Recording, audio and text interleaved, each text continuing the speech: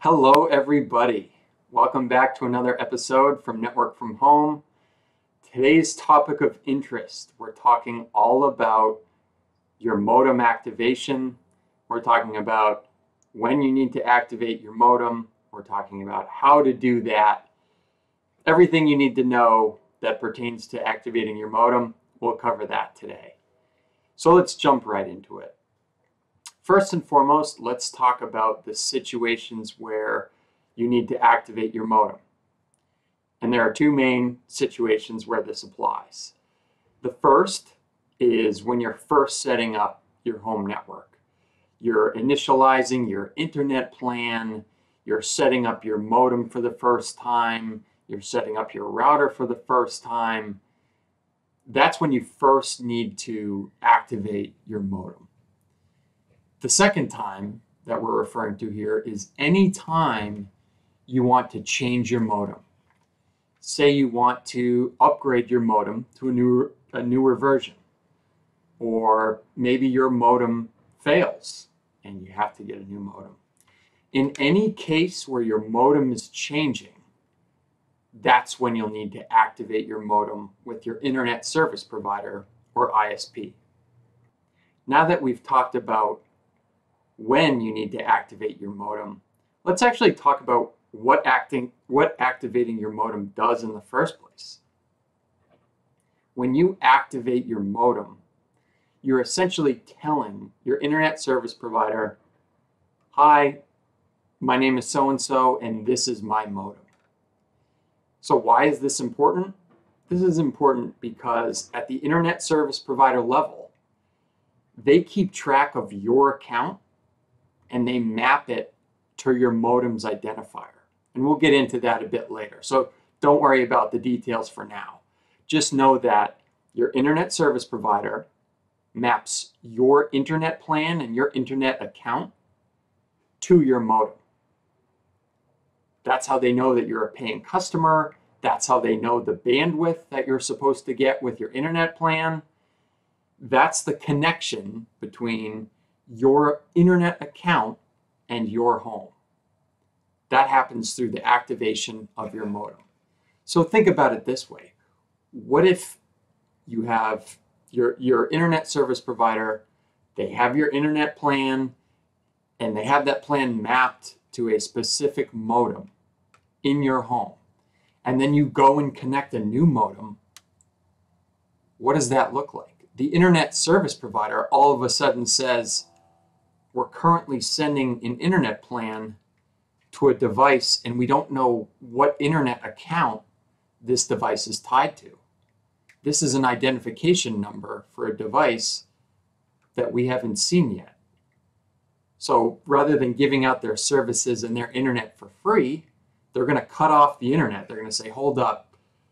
Until this device identifies the internet plan that it's associated with, we're not going to send internet to it." It's as simple as that. And that's why you need to activate your device in the first place to say, "Hey, I want to tie this device to my internet plan." That's basically the long and short of it. Okay, so let's say we want to activate our modem. What do we need? Before we jump into this process, which I'll show you here, there are a few things you should gather first. The first is your login information for your internet service provider's account. So you'll have an account with your internet service provider. You can go to their website. If you're not sure what your username and password is, you can work with the internet provider to collect that information. You can hit "Forgot my password" or "Not sure what my login is," and they'll help you find your account. Once you have that information, the next thing you need is your modem's identifier. The fancy term for this is your modem's MAC address, your modem's media access control address. You can find that usually on a sticker that's on the device, usually on the bottom of the device. If you see right here, I have it covered up, but it will be a 12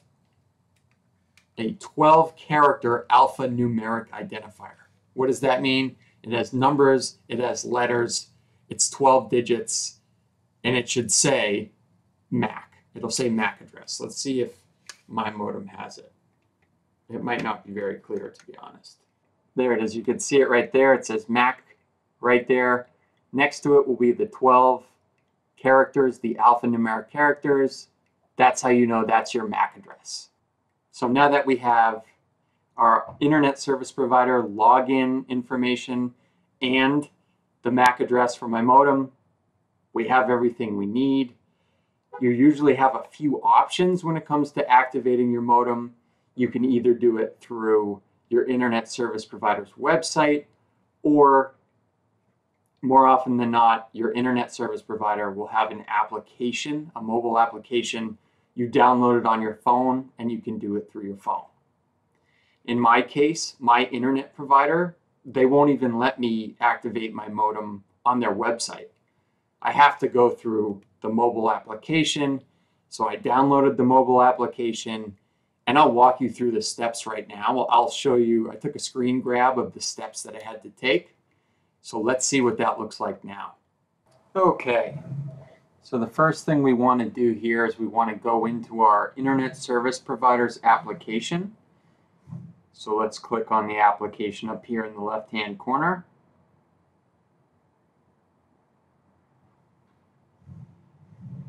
Once that fires up, it's going to require you to sign in.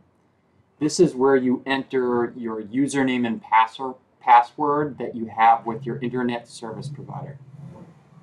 Okay, now that you're in the application, you can see up top that my modem is online, but let's pretend that I want to activate a new modem here.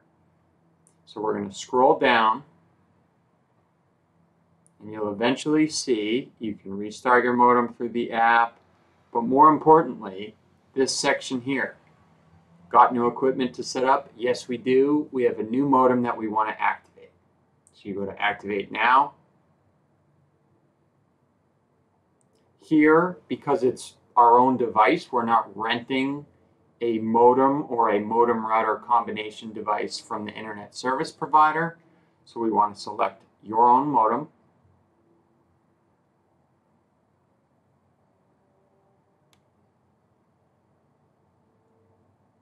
Okay, we want to start our activation. And it's going to walk you through a few steps here.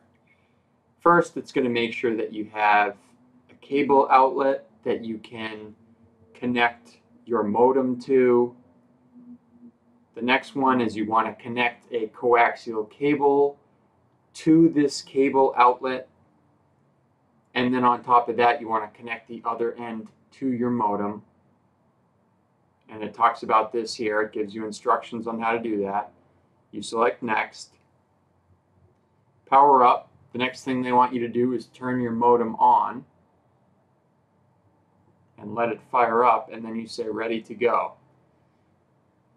Now once your modem is on, everything is connected, you need to enter the MAC address of your modem. So go in and enter that information now. We should have collected that information before we started this process, so it should be pretty easy here. So let's go ahead and enter that. Okay, once you've entered your MAC address and selected Next, we're going to check the connection. So you hit Check Connection, and it will make sure that it can recognize the new modem that you connected to your internet connection. And then it will take you here onto this next screen where your service will be activated. And it gives you an estimated time for that activation. As you can see, for me, it is 5 minutes.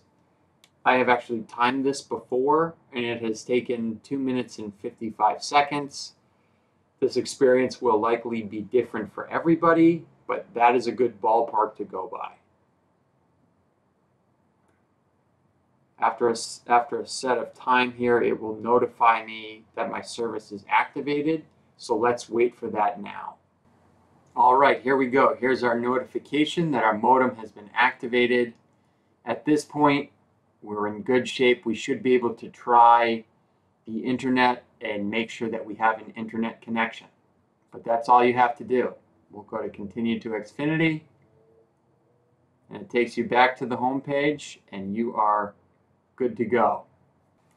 That just about covers it for activating your modem. As you can see, it's a pretty simple process. If that was quick for you or you want more context, I will link to a blog post that I've written below.